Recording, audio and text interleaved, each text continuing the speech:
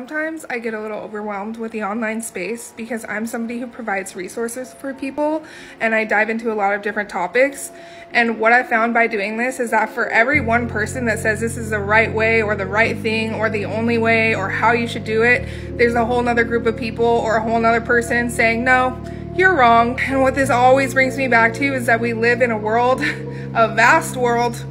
with options. Now, I'm not saying that there's not science, evidence, facts, all of that stuff does matter, but sometimes at the end of the day, we need to tune into our intuition and just do what is best for us, because the information overload is beyond, and what works for one person might not work for another. And that's what my business is about, is like tailoring to people's needs, because everybody's needs are incredibly different, and what everybody wants in life and their outcomes is also totally different. So sometimes just tuning back into ourselves, sitting in that middle ground and critically thinking and making choices that are the best for us is,